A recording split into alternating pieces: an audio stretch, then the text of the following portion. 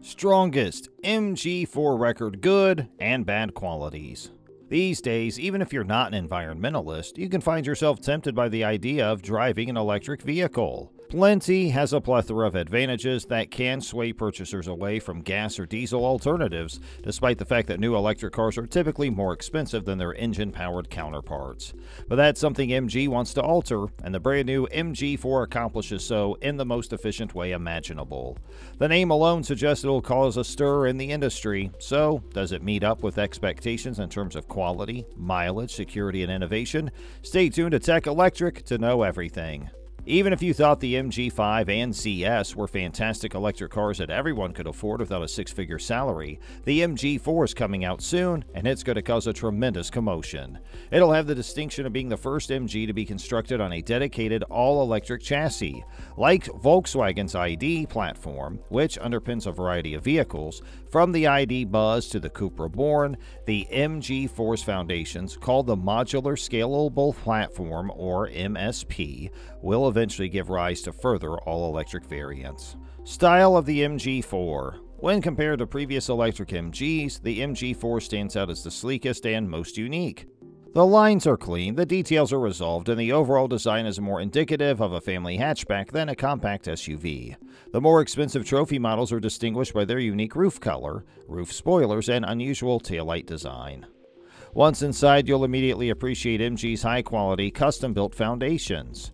In this case, everyone can stretch out their legs comfortably thanks to the flat floor and the absence of an engine compartment. The 4 has a more open-concept dashboard and, as a result, gives off a more modern vibe than the MG5 Estate, despite being a smaller vehicle overall.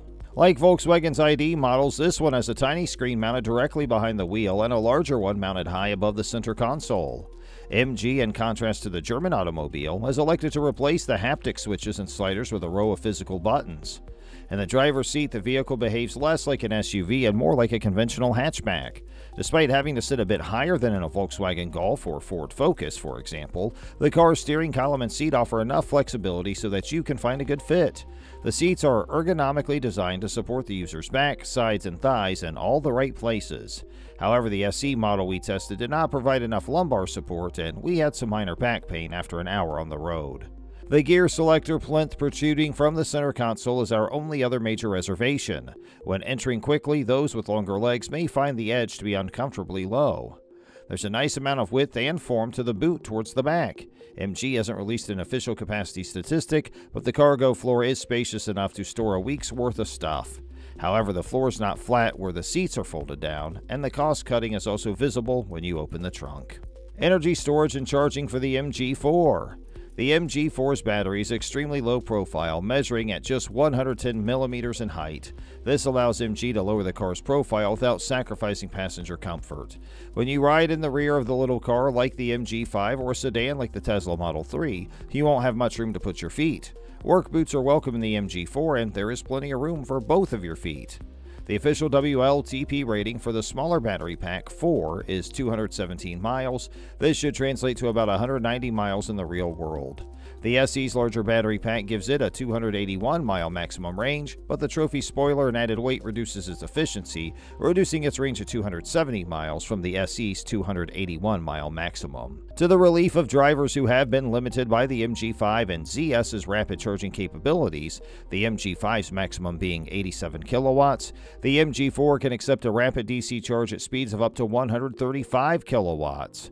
This implies a 150 kilowatt or quicker charge can fill the battery to 80% in just 31 minutes.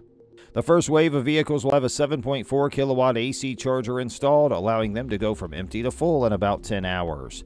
The 51 kilowatt hour battery can take a 117 kilowatt DC charge. Traveling with an MG4. When compared to the Mazda 5 and the Suzuki ZS, the MG4 offers a more exciting and sporty ride. It has a low roofline and a small battery pack, so the body roll is minimal, and the steering is perfectly weighted and precise. Though it has a stronger, more athletic feel than the 5, the ride quality is satisfactory. It's not as comfy as the ID3 or the Cupra Born, and it gets a little jittery on rougher roads, but it's not uncomfortable by any means. But at highway speeds, there's a lot of wind and tire noise, with some whistling coming from the area around the windshield. The screen menu offers a whopping 5 different drive modes, the normal of which is rather sporty. Very athletic, almost to the point of being annoying in heavy traffic due to its brisk throttle reactions. Eco mode's nicer overall and more efficient, so we expect most owners to choose it. The brakes are adequate, and there's an adaptable region that may be turned on and off manually or automatically. However, you will once again need to use the on-screen menu in lieu of a physical switch or paddles. However, it does its job adequately despite not providing a one-pedal driving feel. The MG4 we tested had the larger battery, so we knew that its engine must have produced more than 201 horsepower. That's adequate preparation for dealing with the uncertainties of real-world driving. The MG4's acceleration from 0 to 62 miles per hour takes just 8 seconds, and its top speed is 99 miles per hour, making it plenty quick for daily driving and the occasional overtake. The smaller battery variant generates just under 170 bhp, but has the same performance figures as the larger battery version because it's slightly lighter. Another rumored MG4 had twin motors, 4-wheel drive, 400 horsepower, and a 0 to 62 mile per hour time of 4 seconds. Costs and amenities of the MG4. The MG4 shines brightest in this regard. It costs between £25,995 for the base model with up to 217 miles of WLTP range, plus an extra £2,500 for the larger battery. The largest battery is standard on the top-of-the-line Trophy, which costs £31,495. That makes it more affordable than something like a Nissan Leaf, but it also gives it more interior room and convenience features. Most purchasers are more curious about the monthly financing cost. Although they are always subject to change, a regular range SE could be had for roughly £300 per month with a £4,000 down payment and a 3-year, 30,000-mile lease. This is due to the car's high predicted resale value, which reduces the monthly cost of ownership. Compared to the cost of an ID, this is a monthly savings of around £150, and you won't have to wait too long as MG predicts it'll have a few thousand MG4s ready to deliver by the end of 2022. In addition to being a significant step forward for MG, this vehicle has the potential to revolutionize the electric vehicle industry. It's not perfect, but for the price, it's a nice family car that handles well, has a respectable battery life, and charges quickly. Moreover, it can be rented for about £300 per month, making the overall cost of ownership reasonable for many families. Not only is there not a long wait time yet, but vehicles can be had in as little as 2 months. MG predicts it'll be the best-selling electric vehicle in the UK, surpassing the Kia Niro EV in the process. Tesla Model 3 is now the best-selling electric vehicle in the UK, and definitely deserving of success.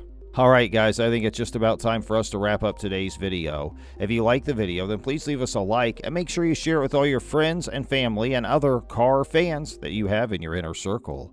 And if you have any questions or comments for us, you are always welcome to leave them for us in the comment space below. We always love to hear from you, our viewers. Make sure you also subscribe to our YouTube channel to get more amazing content from us. And if we can ask you one more favor before you go, please press that bell icon on your way out the door. That way you're always updated of our latest uploads on our channel. Hey, thanks for watching today's video, and we'll see you next time.